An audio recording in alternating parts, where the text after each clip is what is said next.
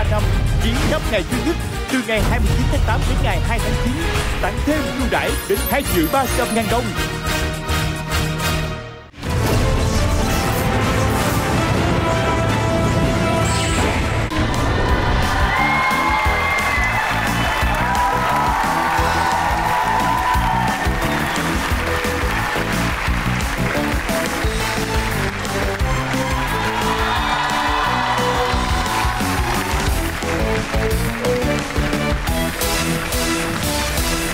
Xin chào mừng toàn thể quý vị đang đến với chương trình Nhanh Như Chớp.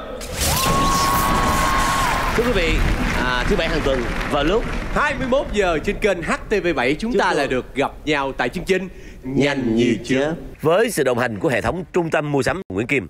Đầu tiên là đội ca sĩ, diễn viên dễ thương, vui nhộn, sôi động. Ai? Dạ, xin giới thiệu đại nhân Đôn Nguyễn và Võ Đăng Khoa.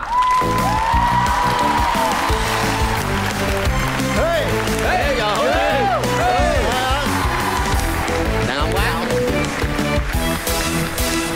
Ở đâu có con nít vô đây nữa vậy? Sao đó kể đi với ba mẹ mà. Ủa ai ba ai mẹ? Bà với chú lộn. Vậy bà quá. Đứng ở giữa để cho đẹp đội hình nè. Đứng giữa nè, đó cả nhà thương nhau. Rồi đứng đây nè, đó gia đình nè, áo trắng nè, đó. Đội này cái về trang phục là nó nhẹ nhàng. Dạ. Cái style này nó đơn giản mà nó gọi là nó không có gì gọi là diêm dúa quá. Nó nền nã khác cái nhóm kia anh. Nhóm kia nãy giờ ngồi trong hậu đài em thấy ồn ào lắm. Anh ơi, hay đâm chọt người ta chưa bước ra chút người ta dập cho bữa nay fan mấy người đó không đó. Biết lượng sức mình, biết lượng sức mình. Không sao đâu, để coi thử đội kia mặc đồ sao mà nhân nó quá. Nhưng mà bây giờ phải giới thiệu một chút xíu chứ đúng không anh? Thưa quý vị, đại nhân là một ca sĩ, nhạc sĩ, sáng tác. Cái gì điện thoại Em đang minh họa cho anh. À vậy hả? Đôn Nguyễn, diễn viên, ca sĩ, trẻ. Tròn nữa. Em là Võ Đăng Khoa. Em là diễn viên trẻ và nhỏ nghề nhất trong tất cả mấy anh chị ở đây. Dạ. Anh chị nào? Anh chị ai chị đó? Anh và Bé. Dạ bé. Dạ. Thôi đừng để nói hỏi nói lòi hết. Rồi mời vào vị trí. Rồi vào vị trí.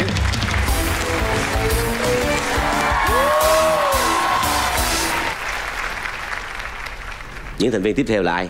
Đây là những thành viên náo nhiệt nhất, trong đó có chúa tể náo nhiệt. Nào, hãy cùng chào đón Dương Bảo Lâm, Misthy và Đàm Ngọc Linh.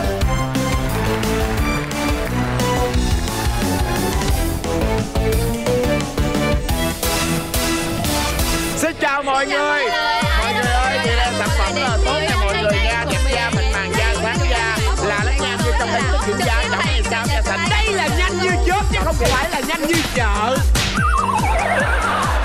Nhanh như chớp chứ không phải cái chợ nha.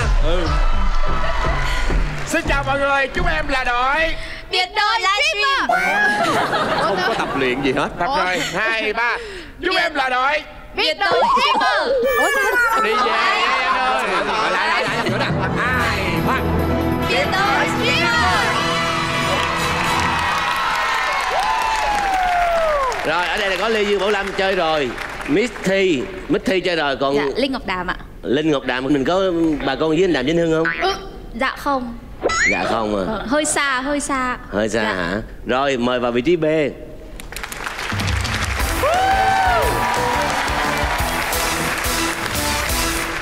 Đội chơi em là quán quân 2 mùa rồi nha. Nên cẩn thận giùm em. Đến với chương trình này em muốn tặng chương trình một câu thơ. Vô gì? Có chuẩn bị đầu tư quá. Chương trình quả thật vui ghê, đi chơi mà cứ quán quân hoài. Nói chứ em nghe vậy em sợ thiệt. Nhưng mà em quyết định là nếu anh Lâm lên là em sẽ lên đấu với anh Lâm. Em thích đấu với mấy người khó. Thưa quý vị, trước khi đến với cặp đầu tiên chúng ta giải lao trong giây lát.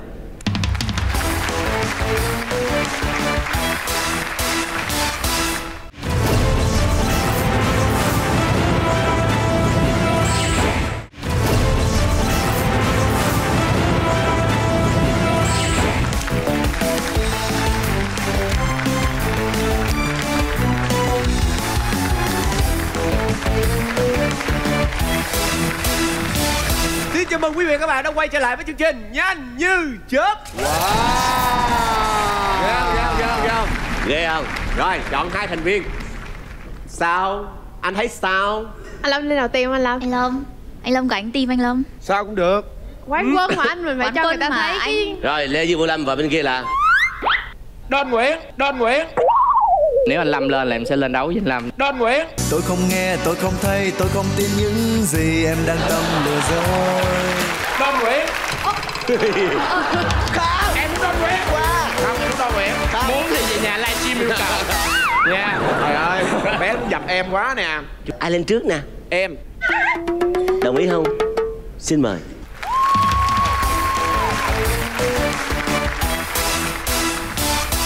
Hai phút dành cho Lê Dương Bảo Lâm Nhanh Như Chớp.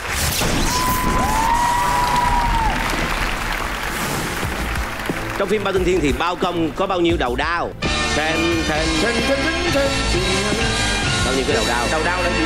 Cái để chém á. 3 đao. Lên. Trời ơi. Bây giờ hỏi ngoài lề nè. Dạ. Cẩu đầu đao là chém ai? Là chém dạng như em á, là dân thường. Chém dạng như em nè. Hổ đầu đao. Hổ đầu đao là chém quan. Long đầu đao là chém người hoàng thân quốc thích, chém hoàng hậu rồi đó. Hay quá. Hay quá. Trong phim Bao Tinh Thiên thì 4 người lính bên cạnh bao công tên là gì? Chương Long, Triệu Hổ. Đúng rồi. Chương Long, Triệu Hổ, Dương Triều, Mã Hán. Lên. Có cái bài hát luôn đó mà em không hát được, quên. Cái đó hát chế rồi. Bộ phim mà không ai là không biết luôn á. Trời ơi. Khoa không biết này rồi anh ơi. Vậy hả? Tao không biết đó. Biết không anh? Khoa là người làm bên YouTuber mà sao không biết được. Ngày xưa là mình coi phim Bao Tinh Thiên ha. Hoàng Châu Công Chúa.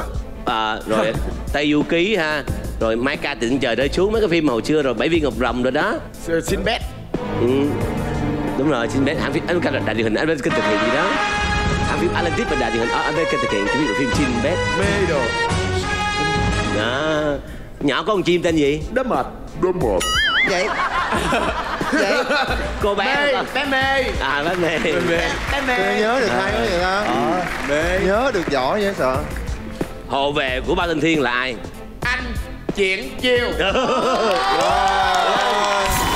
Anh đàng hoàng là biết thần tượng thế nào? Ở Việt Nam có anh quay phim tên Triển Chiêu luôn. Đúng rồi. Là em mê hai anh luôn. Mê anh bên kia là mê anh quay phim này luôn. Mà Triển Chiêu hồi xưa chúng ta coi phim ta thấy mỗi lần có gì kinh khủng khiếp là gì là giác thượng phương vũ kiếm ra liền, mà anh đánh không bao giờ thua ai. Anh kinh công đẹp, anh kinh. Anh bay cái chân anh đẹp bay. mà đẹp trai nữa. Mà đến bây giờ anh chưa có vợ luôn. Sao vậy? Chờ em.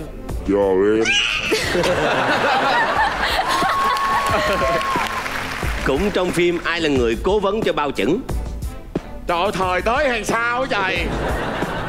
Anh Công Tung Sách. Trời ơi. Hỏi đi tới mai luôn. Tới mai luôn. Tức là Bao đại nhân có hai người. Về văn là Công Tôn Sách, là Công Tôn Tiên Sinh. Về võ là có Triển Chiêu, đó là Triển Hộ Vệ. Còn về khúc dưới là có Dương Triệu Bán Chi Gâm Tiêu Hổ. Còn có giọng mà yêu là nhiều lắm. Quy là dạng cỡ Quy á. Chết rồi. Nó qua bên thể thao đá banh. Chết luôn. Có mê bóng không? Không luôn, chết rồi, sung đẹp luôn rồi. Trong một trận bóng đá, cầu thủ cởi áo ra ăn mừng bàn thắng sẽ bị phạt thẻ màu gì? Thiệt luôn hả anh? Tức là có quyền mừng nhưng mà nếu mình cởi áo ra hết là trọng tài cho vui sau trọng tài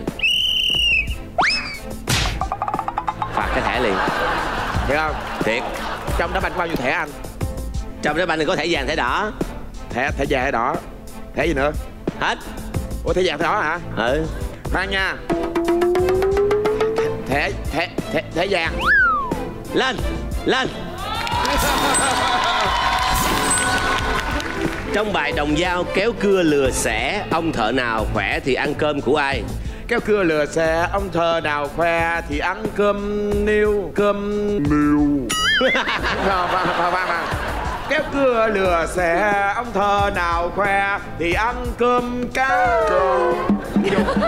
Ông thợ nào khoe thì ăn cơm chiên. Cơm chiên Dương Châu luôn đi, không biết luôn á. Không chính xác. Ai biết? Biết luôn á. Không ai biết luôn. Trời ơi, vậy bà Misthy chứ mà trời. Ở dưới đây diện dữ lắm. Kéo cưa lừa xe, ông thờ nào khoe thì ăn cơm niêu, thì ăn cơm cá, thì ăn cơm chiên. Trời ơi, mới làm cho bà thần đồng đó. Tại không phải cơm niêu anh. Ăn cơm vua. Cơm vua. Nó là mẹ đang cơm vua. Cơm vua là cơm gì vậy? Cơm vua. Cơm của vua. Cụm từ kéo cưa lừa xẻ là muốn nói đến nghề gì? Thợ mộc. Lên. Con sóc con cò đang đi trên một chuyến xe buýt. Một lúc sau có hai con vật khác bước lên xe. Hỏi đó là hai con gì? Con sóc con cò là con sò con cóc. Lên. Trời ơi. Rồi. Hay quá vậy. Trong truyện Chiếc lá cuối cùng của nhà văn O. Henry, bác Berman đã vẽ chiếc lá lên cái gì? Không nhớ nổi đâu đúng không? Vẽ chiếc lá lên cái gì? Tức là nơi ông vẽ chiếc lá là cái gì? Ồ, biết luôn hả? Có bạn khán giả biết luôn kìa. Khung cửa. Không chính xác. Ai biết? Cửa sổ. Mấy cô này làm sao biết được? Hả? Vẽ lên bức tường. Hoàn thành câu thành ngữ sau. Lửa thử ... gian nan ... Lửa thử dài cho nó thử sức. Lên. Ở nước ta khi lưu thông qua khu vực Quận Minh là vòng xoay đó, các loại phương tiện phải di chuyển như thế nào? Di chuyển theo kim đồng hồ. Di chuyển theo kim đồng hồ. Đúng. Không chính xác. Không chính xác. Ngược chứ. Ngược chiều kim đồng hồ. Lâm có bao giờ lái xe đâu? À quên. Vợ Lâm lái xe không mà? Bữa Không bao giờ lái xe đâu. Ngược chiều kim đồng hồ. Thôi cũng dữ rồi. Cũng không phải là dạng vừa đâu. Quá giỏi rồi. 5 đáp án liên tiếp, chúc mừng.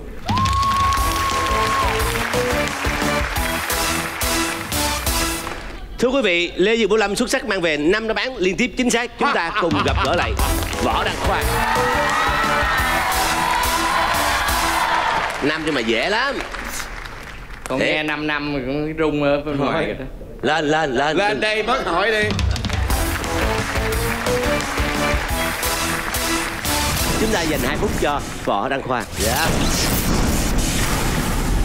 Trong phim Bao Thanh Thiên thì Bao Công có bao nhiêu đầu đao? Long, cẩu đầu đao nè, long đầu chạm, rồi cái gì nữa đó, anh nhớ là phải kể đúng tên nha, không kể là sai. 2 cái là đúng. 3 cái. Trả lời 3 cái được rồi. 3 bộ, 3 cái chạm. Rồi, câu hỏi chúng tôi chỉ hỏi bao nhiêu thôi đúng không? Đúng rồi. Lên. Đó. Rồi, tiếp theo. Trong phim Bao Thanh Thiên. Ủa nãy anh Lâm trả lời được. Trả lời được mà còn kể hết chi tiết luôn. Kể cái đó chém ai luôn. Tại anh rảnh anh kể thôi chứ người ta hỏi có bao nhiêu à. Trong phim Bao Thanh Thiên thì 4 người lính bên cạnh Bao Công tên là gì? 4 người lính. 4 người lính là Dương Triều, Mã Hán, Trương Long, Triệu Hổ.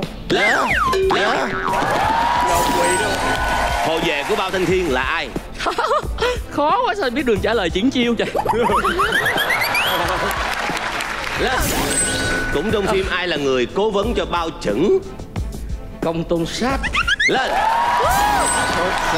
Có bài đá banh không? Có. Đó. Trong một trận bóng đá, cầu thủ cởi áo ra ăn mừng bàn thắng sẽ bị phạt thẻ màu gì? Khoan cho con liệt kê nha, chưa trả lời. Thoải mái. Thường thẻ đỏ là phải chơi xấu dữ lắm. Còn ở giữa thì là cởi áo thôi, nó đâu có nặng đâu, thẻ vàng cậu. Lên.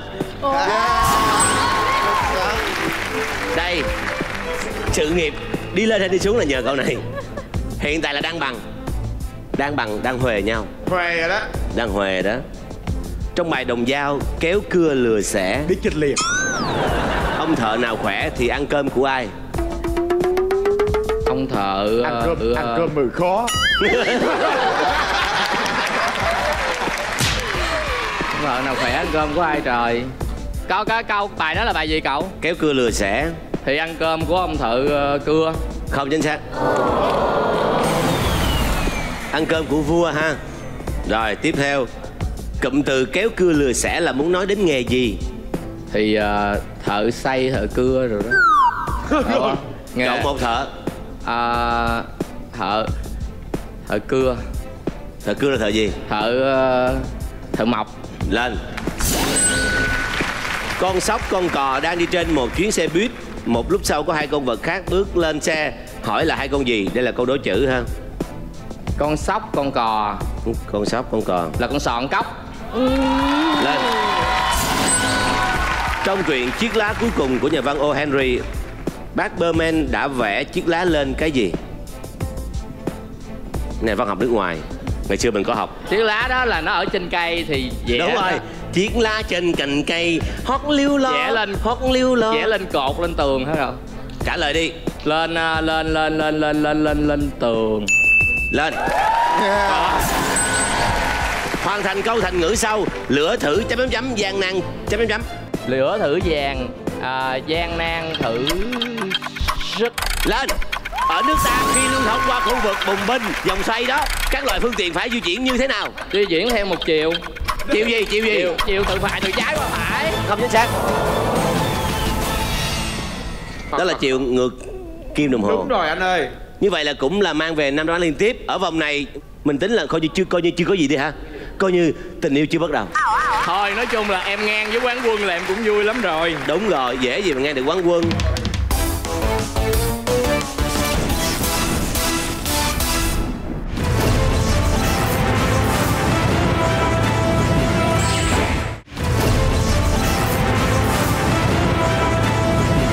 Coi như là chúng ta phải làm lại từ đầu. Misthy, cố lên. Ủa tới em luôn rồi hả? Em út mình nó nhát lắm em hiểu không? Đại nhân. Bên kia lại. Đại nhân. Đại nhân. Vậy là đợt này mình đấu theo chiều cao hả mọi người? Đây, thưa quý vị, đại nhân là gì? Là một người anh dũng, vĩ đại, một người trà bá lửa. Trong khi đó thì mít là trái mít nhỏ nhoi. Lấy mít nhỏ nhoi thôi. Đơn giản. Anh nhường em đi. Em muốn ăn tươi nuốt sống anh luôn chứ không nhường nổi. Ý là cho em thi sau đi chứ em run lắm. Em thi trước đi cưng. Thi sau ra kia đi rất là mệt luôn. Thôi em đi tỉnh tâm. Đi ra tuốt ngoài bãi đi xe nổi quậy đó. Thôi em tỉnh tâm. Tỉnh tâm. Em đi trước cho, em đi trước cho. Khoan chồng có tôi đi. Trước sau thì cũng thi em. Đi mệt lắm. 1, 2, 3. Rồi thắng được quyền quyết định. Em thi trước. Lên. Anh ra ngoài đi, mình có thư thả. Thôi biết câu hỏi là cái gì đâu mà đi hả? Đại nhân là người rất là tập thể dục, nhìn tướng tá là mạnh khỏe đúng không? Dạ, nhưng mà cuộc thi này trí tuệ anh, thể dục Không sao, chờ những câu hỏi liên quan đến thể thao. 2 phút dành cho đại nhân, bắt đầu. Con gì vốn rất hiền lành, xưa được cô Tắm dỗ dành nuôi cơm? Con cá bóng. Lên. Con gì nhỏ bé mà hát khỏe ghê, suốt cả mùa hè râm ran hợp sướng? Con ve sầu. Lên. Trời ơi. Khi xảy ra cháy do xăng, người ta thường dùng gì để dập lửa? Hỏi Khả Như. Cái gì anh? Cháy do xăng, lấy cái gì cháy dập? do xăng thường dùng khăn cột lên hoặc là cát, nói chung là không được dùng nước. Trời ơi. Loài chim gì có tên ngắn nhất?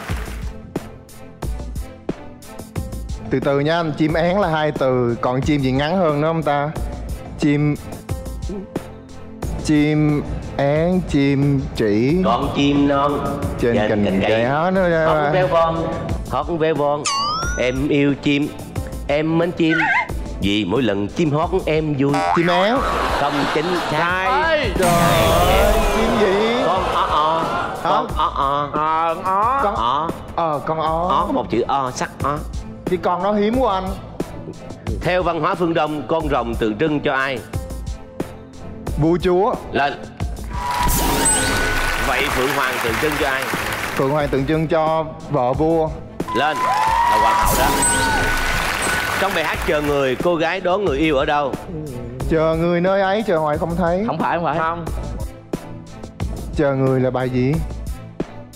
Tè tè tè tè tè tè tè đè đè đè đè đè đè đè đè đè. Chỉ vậy thôi đó. Không biết anh ơi. Không biết trả lời đại. Chờ ra xe lửa hay gì đó. Chờ ở công viên đi anh. Công viên không chính xác. Chuyện tình chung thủy có em bên bờ sông vắng. Vâng, là bờ sông. Ủa rồi còn chiều bờ đê gì tùm lum hết. Là chiều bờ đê luôn. Câu hỏi gì kỳ cục. Đường chiều bờ đi. Lối xưa em còn nhớ mong là nói về kỷ niệm thôi. Dĩ dãn thôi. Anh mới hùa theo em luôn á. Giờ anh vậy. Cũng trong bài hát trên. Chuyện tình của cô gái là kiểu tình như thế nào? Ủ này dễ. Dạ em biết tình đơn phương đi anh. Không chính xác. Biết không? Không. Tình là tình cô đơn tái tên. Là tình cô đơn hả? Tình cô đơn là tình đơn phương đó. Không, phải đúng cái lời hát. Mình đang nói về lời mà. Dạ em không biết. Cũng trong bài hát trên. Tiếp tục bài hát trên. Cô gái chờ chàng trai đến bao lâu? Chắc chờ tới cuối đời để anh, chờ cho tới khi chết luôn. Em không biết bài này. Là không có khoảng thời gian đúng không? Dạ chắc chờ tới chết. Nhưng lời bài hát đọc đúng đi. Cái ý nghĩa là đúng nhưng mà phải nói đúng cái lời. Đúng rồi. Bởi vì chúng ta không thể nào chơi cái dạng như là đón mò được. Đúng rồi. Chờ tới muôn đời. Câu cuối cùng á, hát. Nè, anh hát lại câu cuối cùng bài hát. Em không biết bài này. Vậy thì em trả lời đại đi. Cái lời đại đi, không biết mà. Vô cùng muôn đời. Rồi, không chính xác. Ủa?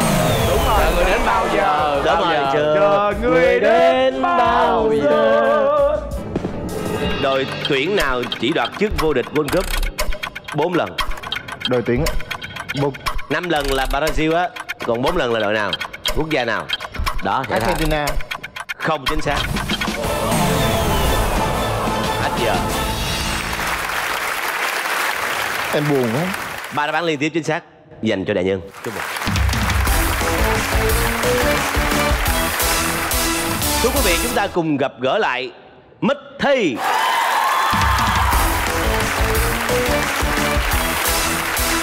Sao mà anh căng thẳng vậy anh? Em có nghe nhạc nhiều không? Nhạc quê hương, nhạc sến, nhạc bolero. Rồi, lên. Chúc em may mắn.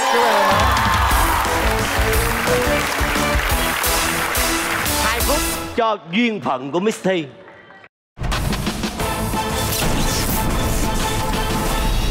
Con gì vốn rất hiền lành, xưa được cô Tắm dỗ dành nuôi cơm. Trời, câu nó còn suy nghĩ hả? Suy nghĩ luôn. Bong bong bang nè. À con bóng, cá bóng. Con bóng, lên. bóng bậy nha, bóng bậy nha. Con bóng là bậy. Con gì nhỏ bé mà hát khỏe ghê. Nhỏ bé mà hát khỏe hả? Suốt cả mùa hè râm ran hợp xướng. Trời, tới mùa hè là em biết con gì luôn. Con gì? Không dám nghĩ nè, suy nghĩ Suy nè. nghĩ chút từ từ. Suy nghĩ chút kỹ nha. Thật kỹ cho hết thời gian. Suy nghĩ kỹ nha. Suy nghĩ thật kỹ. Ve sầu. Lên. Đúng rồi. Đây.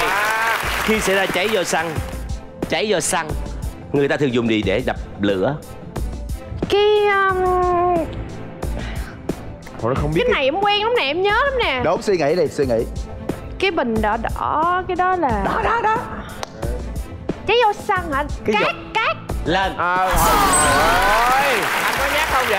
Ủa sao tự nhiên cái bình đỏ chuyển qua cát? Em đánh lạc hướng thôi. Ủa, Tại sao ta không dùng nước? Trời. dạ tại vì xăng nó Vậy hết sạch hơn rồi. nước. Nó nổi trên mặt nước. Đúng rồi, nó không có, nó đè lên nước á. Cháy tiếp. Đây, loài chim gì có tên ngắn nhất? Ủa sao hôm nay chim tóc nhiều vậy ta? Nãy giờ chưa nói chim. Hồi nãy có con dê đó. Dê bạn chim. Chim luôn hả? Ấy là động vật á. Ồ, Anh Trời đọc ơi, lại anh ơi, anh bớt. Anh đọc lại Bớt đi mà. Suy nghĩ nè. Tên ngắn nhất, chim tên ngắn chim nhất. đinh ngắn nhất. Chim ó. Chim ó. Ủa anh thấy câu. Thắng rồi. Trời ơi. Hay quá. 20 triệu. Rồi, tụi em nói chim mơ chết luôn á. Hay lắm em.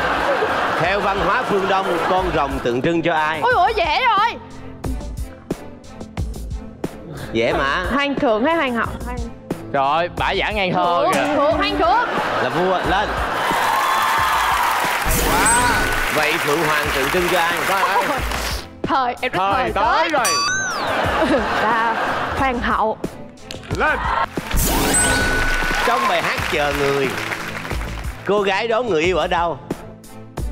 Chị hiểu không? Ủa có phải cái bài chờ người y chang chị hiểu nơi không? ấy không? Em đang đi cùng con đường với anh đó. Đúng. Em đang đi cùng con đường anh với hay anh đó. quá, nó biết rồi sao anh.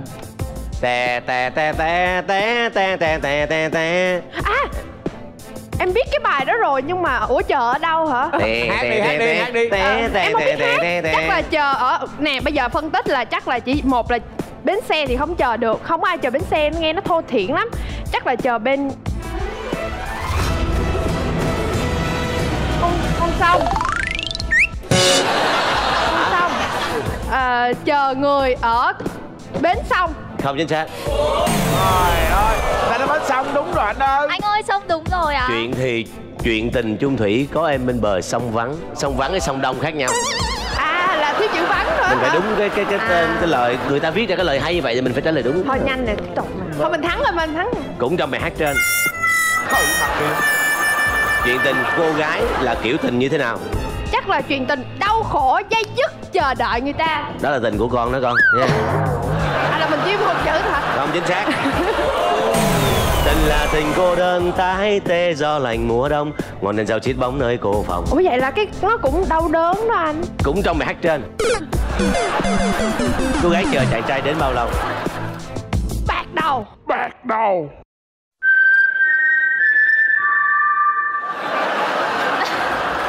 Chờ người đến bao giờ? Không chính xác. Đội tuyển nào chỉ đoạt chức vô địch World Cup 4 lần? Đội tuyển đá bóng hả? Chết rồi. Được em. Bồ Đào Nha. Bồ Đào Nha. Không chính xác. Hay quá. Cầu thủ nào giành được nhiều quả bóng vàng nhất lịch sử? Cristiano Ronaldo. Không chính xác. Lẽ ra là cả hai người Ronaldo và Messi. Hết giờ. Nhưng không sao. 6 vẫn hơn 3. Đội chúng ta đang dẫn trước tỷ số 1.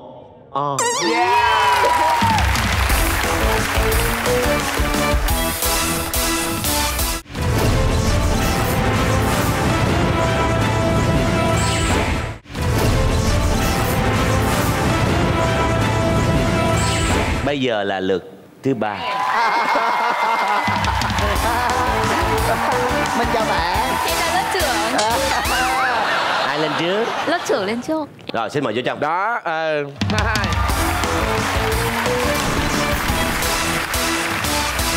phút dành cho Đôn Nguyễn. Vô. Quốc gia nào có tên tiếng Việt ngắn nhất? Ý. Lên. Trời ơi. Kể tên 4 quốc gia có tên tiếng Việt gồm 2 ký tự. Ba Lan. 2 ký Ký tự không chính xác. Ủa ai mượn vậy? Ký tự là Úc, Áo, Bỉ, Mỹ. Thôi anh yên tâm đi, không trả lời được đâu. Sao? Em dạo này ổn không? Còn đi làm ở công ty cũ, còn đi sớm về hôm mà đồng lương vẫn không khi rủ. Yes. Em còn thức đủ trong những lần phải chạy deadline. Em muốn về nhà ngay, hỏi nhà em ở đâu vậy? Đố chữ. Đố chữ đó. Đố chữ phải không? Ở đây. Ở đây không chính xác. Em còn thức đủ trong những lần phải chạy deadline. Thức đủ là Thủ Đức. Trời ơi. Ôi tôi lại đi Tâm. Thức đủ là Trời ơi. Tại sao cho em câu hỏi mà khóc thiệt cái như vậy? đã nói là đố chữ cho vui á mà. Câu này là vui thôi đúng không anh? Vui thôi. Câu tiếp theo. Không là thợ dệt, không guồng quay tơ, không học bao giờ. Chăn tơ bừa bãi là con gì? Không là thợ dệt, không là trai tơ. Không guồng quay tơ, không học bao giờ. Chăn tơ bừa bãi là con gì? Dạ. Con nhện. Lên. Khu vực Tây Nguyên có mấy tỉnh? Quá dễ luôn á. Có hay đi không? Khu vực Tây Nguyên. Anh hay hát hội chợ thương mại trên mà. Đắk Lắk, Pleiku, Buôn Ma Thuột. Đắk Lắk, rồi gì nữa? Pleiku, Buôn Ma Thuột. Thôi, không chính xác. Pleiku là thành phố mà, nó phải tỉnh. Hồi khó mà. Nè, Đắk Lắk, Gia Lai, Kon Tum, Đắk Nông, Lâm Đồng. Chính xác. Buôn Ma Thuột là thuộc Đắk Lắk, đó là thành phố chứ không phải tỉnh. Hoàn thành câu tục ngữ sau. Mạnh vì chấm chấm, bạo vì chấm chấm. Em mà không hề vậy trời. Bỏ đi. Nói đại đi. Mạnh vì xạo, bạo gì đó. Mạnh vì sức, bạo vì lực. Không chính xác. Ai biết? Lâm, lẽ không biết câu này Lâm. Mạnh vì tập tạ, bạo vì Vì livestream. livestream. Mạnh vì gạo, bạo vì tiền. Câu hay quá. Trường Giang có một thằng em, nhưng nó có một tật xấu khiến Trường Giang rất bực bội. Đó là bệnh gì? Đố chữ. Thằng em thèm ăn. Lên. Hình thức tự bảo vệ cơ thể khi bị chảy máu được gọi là gì? Cái này là khoa học nha. Dạ này khỏe không anh? Còn làm ở công ty cũ. Anh mới bị thương, cái máu anh nó chảy nhiều quá em. Vậy em biết. Nhắc gì tao thua giờ. Trả lời câu khác. Sơ cứu. Không chính xác. Huyết tương. Huyết tương là thành phần trong máu mà. Đó là hiện tượng máu đông. Tức là cơ thể mình có một cái hiện tượng là máu phải đông lại, còn nếu không đông lại là mình chết rồi. Eo đất cắt rời châu Mỹ có tên là gì? Trời khó gì. Trời ơi, trời ơi, vòng này nhiều câu hỏi căng quá vậy. Eo biển cắt rời châu Mỹ hả? Elsa. Eo biển xanh. Không chính xác. Panama. Con sóc khi di chuyển trên cây nó giữ thăng bằng bằng bộ phận gì? Ê, gì á? Làm gì á? Ui ghê ơi. Đụng cái gì của người ta vậy? Cái gì? Sao hả? Đùi. Hả? Đùi. Đùi hả? Không chính xác. Trời nhắc mà nhắc sai nữa. Người ta ý gì xa xa thôi mà đặt quất vô cái đùi. Trả lời đùi. Ủa đùi hả? Đùi. Đã trả lời là đùi. Đùi. Không, em trả lời đuôi. Thôi đừng có xạo. Đuôi. Thấy bà Khoa làm gì đụng tôi vậy? Là thấy cái tay nó sờ qua cái đùi. Nhắc cái đùi, anh nói cái đùi. Cái này gọi là ông trời có mắt. Có mắt. Hay quá. Như vậy là Đơn Nguyễn đã vượt qua được, không có sự liên tiếp. Em cũng được một câu phải không anh? Thì một câu thôi đó. Không sao anh. Nhanh như chớp nhí mà. Thưa quý vị thân mến, chúng ta chờ đợi sự xuất sắc của Linh Ngọc Đàm để có thể mang về cho đội mình 2-0 hay là không. Xin mời sự trở lại của Linh Ngọc Đàm. Hay quá em ơi. Hay lắm con. Dễ lắm con. Thật ạ? Làm streamer luôn hả? Dạ. Chung nghề với Misthy hả? Dạ vâng. Rồi bây giờ cố gắng lên kiếm hội chừng 8 câu là chiến thắng. Lên. Dạ. Con cố lên gái. Được hả? Gái em á. 2 phút dành cho Linh Ngọc Đàm. Nhanh như chớp.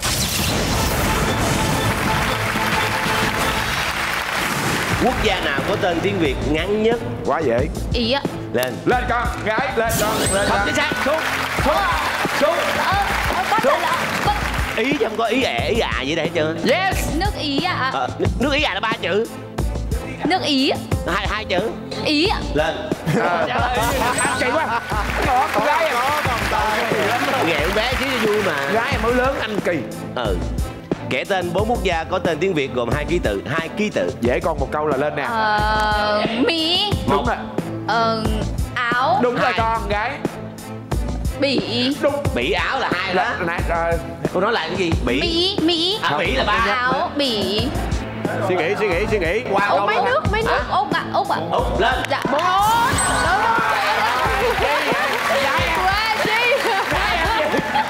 Hai chồng em. Có kìa. Ở gì? Cha mẹ luôn hả? Cha mẹ ăn gái em.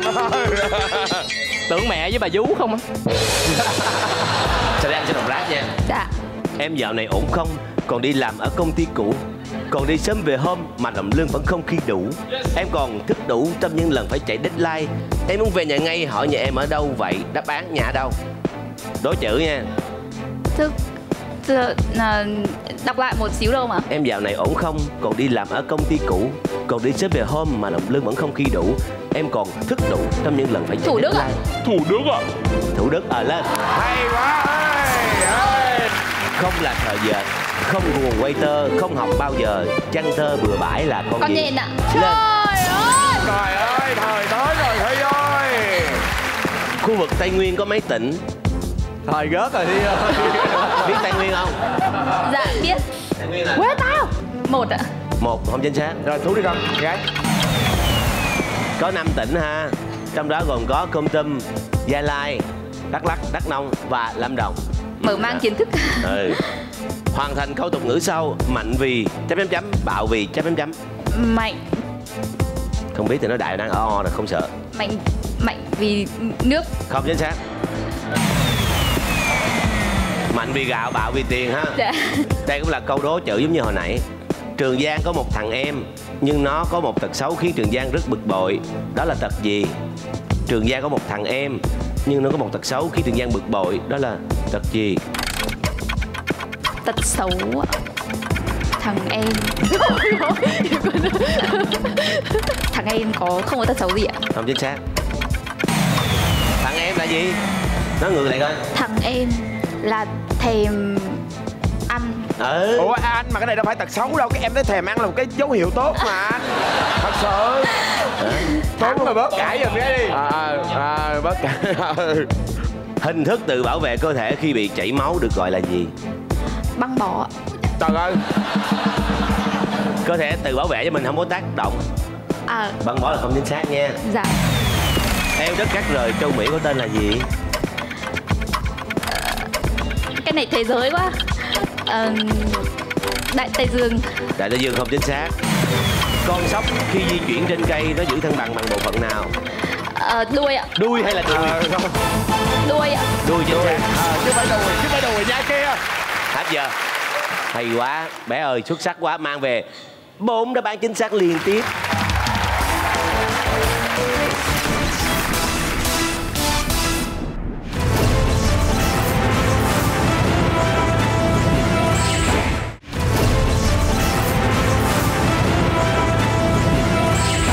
Như vậy là sau 3 lượt đấu, đội của người ta 2-0, mình vẫn chưa có cái nào.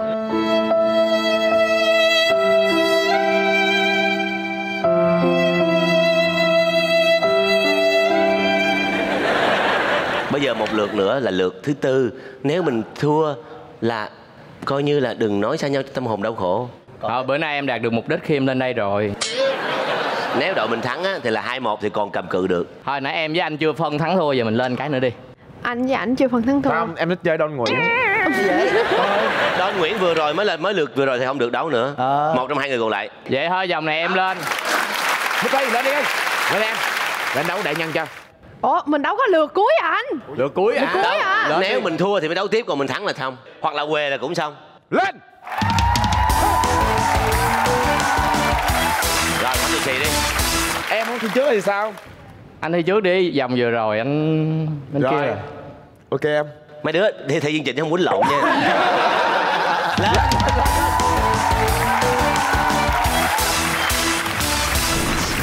Thưa quý vị và các bạn thân mến, lại một lần nữa Lê Dương Bảo Lâm ngồi trên ghế nóng để xem sẽ mang về được bao nhiêu câu hỏi dành cho đội mình trong vòng 2 phút.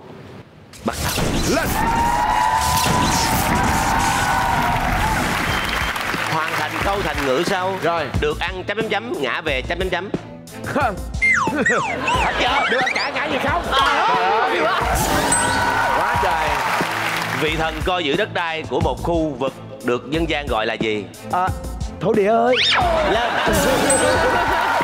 Trống đánh thật khỏe, đuốc lóe thật nhanh, quạt khắp xa gần, nước văng tung tóe là gì?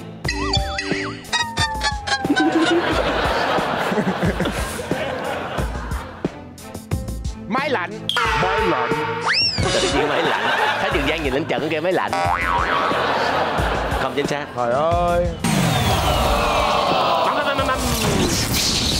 Cái gì? Nước văng tung tóe. Mưa. Đúng vậy. Ủa vậy trống đánh là sấm chớp đó. Đùng đùng đùng sấm đánh đó. Vậy hả? Câu này câu ví von của dân gian đó. Trời ơi, vậy bạn nhìn lên em nói máy lạnh. Anh không có nhìn lên, em tự suy nghĩ được. Cái máy lạnh luôn. Mất tiền luôn rồi. Bằng mắt thường dựa vào đâu để có thể phân biệt được cua đực và cua cái? Quá dễ. Cái can. Đúng rồi. Thái lộn. Cua đực và cua cái. Đúng rồi.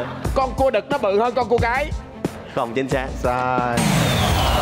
Có thể biết không? Dạ chắc cái yếm. Đúng rồi. Yếm như phải cái mai. Dạ. Cái mai là cái trên, cái yếm là cái dưới. Cái ở dưới. Cá voi đẻ con hay đẻ trứng? Đẻ con. Lên.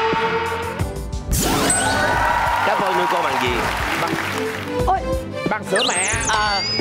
Lên. Lại về bóng đá. Trời ơi. Mà cái này thì ai chả biết. Đội bóng nào của Đông Nam Á có thành tích tốt nhất tại vòng chung kết Asian Cup 2019? Trời đất ơi. Vừa rồi luôn. Trời ơi. Pháp. Pháp. Không chính xác. Pháp. Chỉ vừa nhắc Pháp rõ ràng. Đông Nam Á mà Pháp vậy rồi. Đó là Việt Nam. Rồi, qua đi anh. Asian Cup 2019 được tổ chức ở đâu? Dễ mà. Sân vận động Mỹ Đình. Không chính xác. Các tiểu muốn Ả Rập Thống Nhất. Trong bài hát Thương Quá Việt Nam, con chim múa trên cành gì? Quá dễ. Thương quá. Nhắc giùm em câu này. Teo. Chim tung cánh xóa tan sương mù, chim trong rừng. Ôi thương quá cánh chim Việt Nam. Cái câu gì, câu hỏi gì? Múa trên cành gì? Múa đi chim.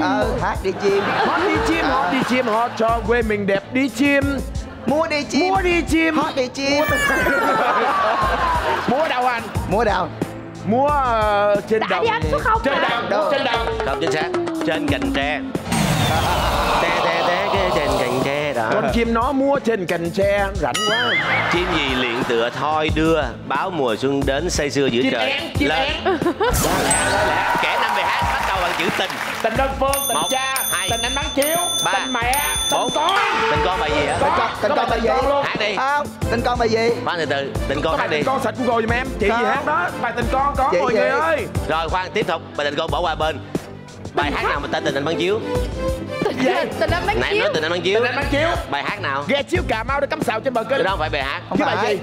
Tình Giọng cổ. Đúng rồi. Bài ca giọng cổ. Đúng rồi. Bài ca tân cổ giọng cổ. Nói chung sai rồi suốt. Trời ơi.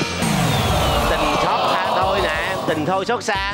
Em chọn hết giờ. Tình thơ. Tình mẹ, tình thơ, tình đơn phương. Tình bạn. Tình bạn, tình là tình nhiều khi không mà có. Đó. Tình là tình như có, thua luôn rồi. Cùng là chúa tể rừng xanh, Á Châu con hổ, Phi Châu con gì? Phi Châu con gì? con bò. Không chính xác. Con gì? Con sư tử.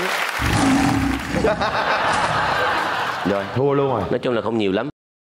Chỉ có 2 đáp án liên tiếp thôi. Chúc mừng. Trời ơi, Khoa ơi, ráng lên Thôi Khoa mình tới ơi. rồi. Khoa ơi. Thưa quý vị, chúng ta cùng gặp gỡ lại Võ Đăng Khoa.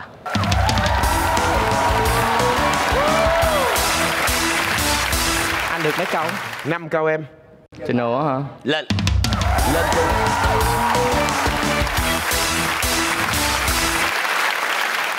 Thưa quý vị, chúng ta có 2 phút dành cho Võ Đăng Khoa.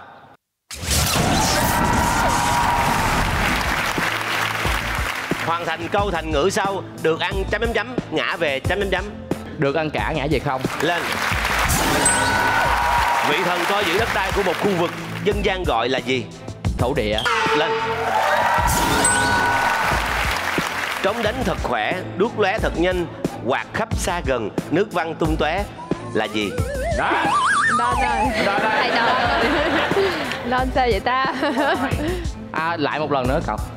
Trống đánh thật khỏe, đuốc lóe thật nhanh, quạt khắp xa gần, nước văng tung tóe là gì? Đùng. Em sợ quá anh ơi. Gì vậy? Gì vậy? Anh ơi lúa liễu quá.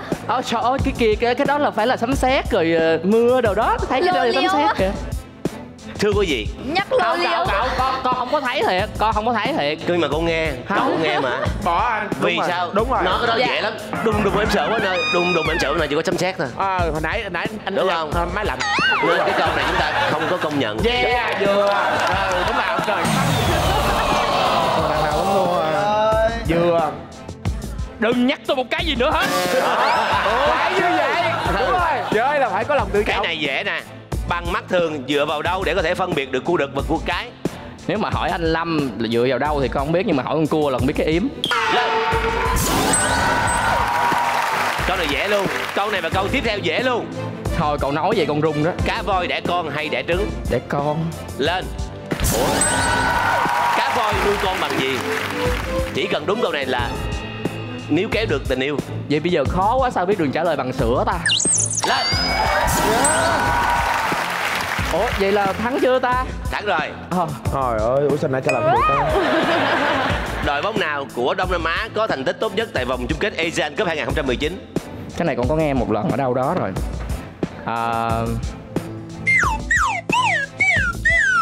Giờ thắng đầu đấu căng thẳng nữa. Coi con phân tích nha. Thái Lan không nè. Thôi xuống đi em ơi, mất thời gian mất Ả Rập Xê Út. Ta là... Nghe lại câu hỏi đi. Trả cậu một lần nữa cậu. Đội nào ở Đông Nam Á thành tích tốt nhất vào chung kết Asian Cup 2019? Đông Nam Á thành tích tốt nhất Asian Cup 2019. Việt Nam. Lên. Asian Cup 2019 được tổ chức ở đâu? Tổ chức á, nước nào tổ chức ở đâu?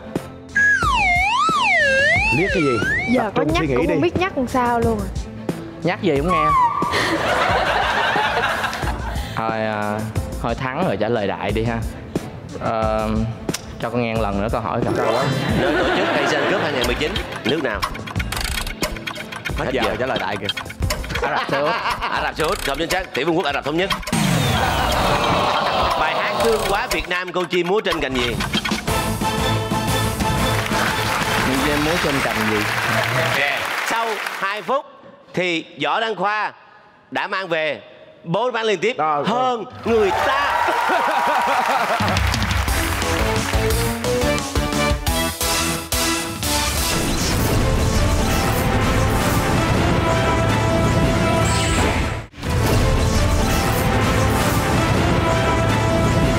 Đội mình bắt buộc thắng, còn từ Huê trở lại là chết. Dạ. Gắt gao. Ủa anh em.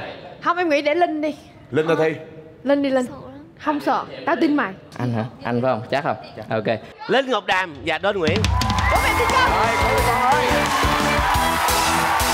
Chào mừng quý vị đến với chương trình Những Bông Hoa Nhỏ. Rồi Quán tôi đi. Thôi, hồi nãy anh trước rồi. Không, Quán tôi cho công bằng. Cái này quyết định á. 1, 2, 3. Quyết định. Trời. Sao? Lên.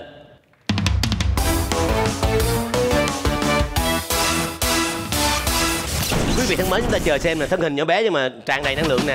2 phút dành cho Linh Ngọc Đàm. Vô. Anh hùng xạ điêu, thần điêu đại hiệp là tác phẩm truyền hình được chuyển thể từ tiểu thuyết của nhà văn nào? Kim Dung ạ. Quá dễ, lên. Biết sao không? Chơi game gì đúng không? Đúng rồi. Game kiếm hiệp rồi đó. Nhanh Như Chớp là trò chơi truyền hình đến từ đất nước nào? Việt Nam ạ. Không chính xác. Trình nào mình mua về. Một mét đến từ Thailand. Một bài thơ thất ngôn bát cú có bao nhiêu chữ? Thất ngôn bát cú có bao nhiêu chữ ạ? Là 7 với 8 là 10. Sai là chết nha. 7 câu. Bài thơ thất 7 câu. 8 nhân 7. Cái gì có thể sai được cho nhân là phải đúng nha. 8 nhân 7 là... Không được nhắc. Nhân đi. Trả lời đi biết đúng hay sai liền hả? Mà sợ gì? 8... Trả lời nhân nha, nhanh cộng đi lại chứ. Cộng trả lời đi. Nhân nha, nhanh đi em hết giờ. 8 nhân 7 mày không nhân nhanh được. Đi anh Hương lắm anh mới nhắc đó. 60. 8, 7, 60 hả? Trời ơi. Trời ơi con bé. Tính đi, bình thường. Tính bình thường thôi. Không chính xác. Run quá. Lễ vu quy là lễ gì? Vu quy là lễ cưới ạ. Không chính xác. Rước dâu hả? Rước dâu. Câu này anh Đom trả lời được. Đâu trả lời? Du quy là đãi ở nhà gái. Đúng chính xác. Tân hôn là gì? Tân hôn là đêm... Không có hỏi đêm. Tân hôn là đêm động phòng của... Không chính xác. Lễ tân hôn là ở nhà trai đó. Quận nào quyền lực nhất? Đố chữ. Quận Chúa. Lên. Quận nào có tên dài nhất thành phố Hồ Chí Minh? Quận... Rồi dễ em. Rồi. Dễ ạ. Bình Thạnh. Lên. Ôi. Không, mấy câu này chắc anh Đom làm được. Vậy quận nào có tên dài nhất Việt Nam? Ở Việt Nam nha, không giới hạn là thành phố Hồ Chí Minh. Việt Nam. Quận Hai Bà Trưng ạ. Chính xác. Câu tiếp theo. Hoàn thành câu sau. Đi một ngày chấm chấm học một. Đi một ngày đàn học một sáng khôn ạ. Lên. Vậy đàn trong câu trên nghĩa là gì? Một ngày đàn là cả một ngày dài ấy ạ. Cả một ngày dài ấy ạ. Không chính xác, hết giờ luôn. Đàn là đường hay sao anh? Đàn là đường, chính xác. 4 đáp án chính xác liên tiếp.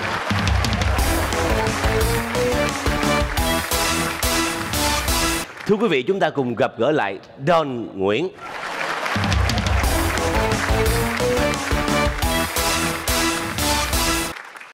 Xin mời lên.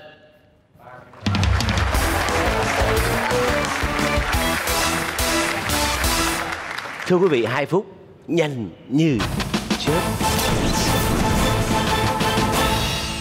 Anh hùng xạ điêu, thần điêu đại hiệp là tác phẩm truyền hình được chuyển thể từ tiểu thuyết của nhà văn nào? Kim Dung. Lên. Đó, vậy là ok. Nhanh như chớp là trò chơi truyền hình đến từ đâu? Thái Lan. Lên.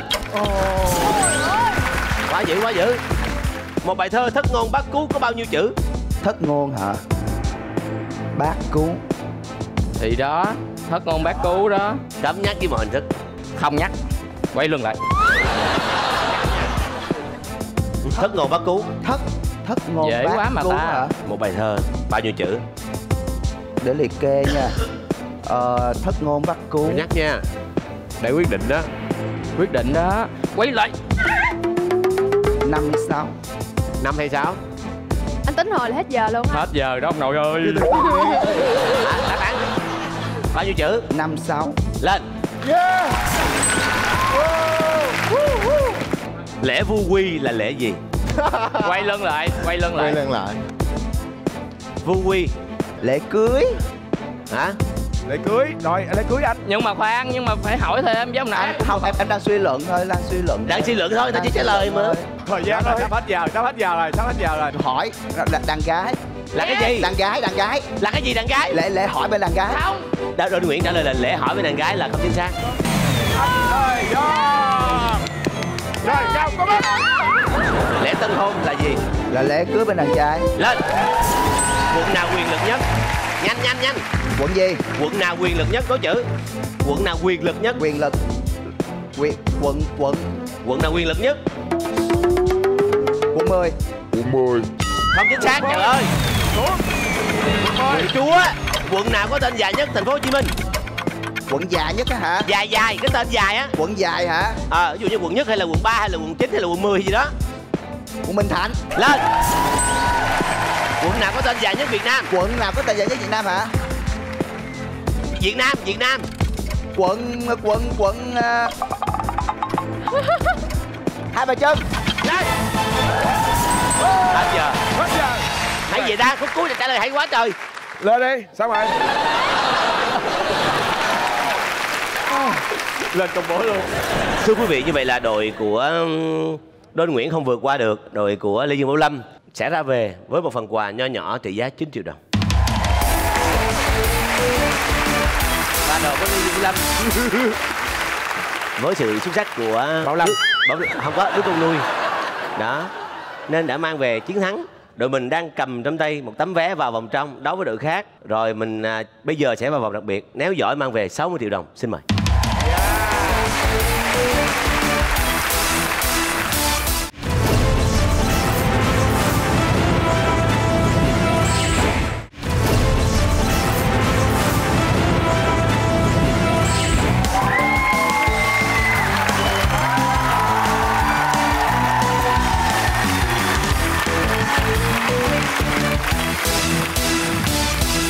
Quý vị đã quay trở lại với vòng đặc biệt của Nhanh Như Chớp. Hey! Bây giờ ở đây là có anh Lâm ngày xưa đã từng đoạt giải ở vòng này rồi. Lâm. Ghê lắm. Ở câu hỏi sắp tới đây cũng không khó lắm, khó vừa. Ngày xưa khó lắm mình còn trả lời được mà. Bây giờ sẽ là câu hỏi của chương trình. Nhớ không được dùng tiếng nước ngoài ở đây. Không được dùng tiếng nước ngoài hả? Hãy kể tên 20 loại trái cây tên có một chữ. Lê. Chính xác. Táo. Me. Chính xác. Đào. Hay. Xoài. Hay. Móng. Ổi. Ổi. Cóc. Dưa. Dứa. Thơm. Thơm. Đào. Lũ. Lũ. Nho. Mít. Bãi. Nhanh. Chuối.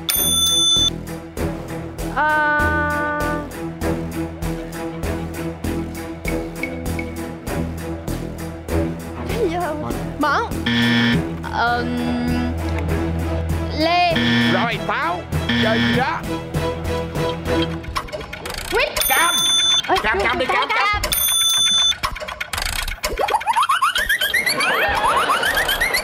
Thôi, gì đó không?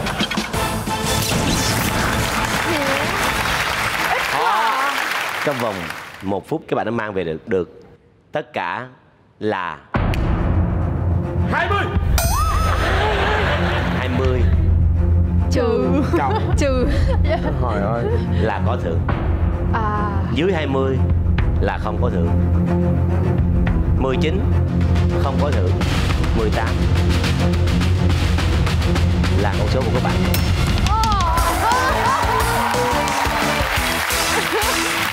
Trời ơi, hai cái nữa thôi. Trái tắc với trái sung nữa thôi là xong rồi. Uổng ha. Trái hồng, trái dâu quá trời. Buồn quá. Trời ơi.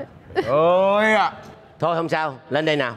Các bạn có một trong tay tấm vé vào vòng trong, cũng như phần thưởng mang về là 15 triệu đồng. Xin chúc mừng. Thưa quý vị, ngày hôm nay rất là vui. Cảm ơn quý vị đã dành thời gian theo dõi chương trình Nhanh Như Chớp. Chương trình do Đài truyền hình Thành phố Hồ Chí Minh phối hợp công ty Đông Tây Promotion thực hiện với sự đồng hành của hệ thống trung tâm mua sắm Nguyễn Kim. Chương trình sẽ được phát sóng vào lúc 21 giờ thứ 7 hàng tuần trên kênh HTV7. Xin chào và hẹn gặp lại. Hẹn gặp lại. Xin chào. Cảm ơn trái.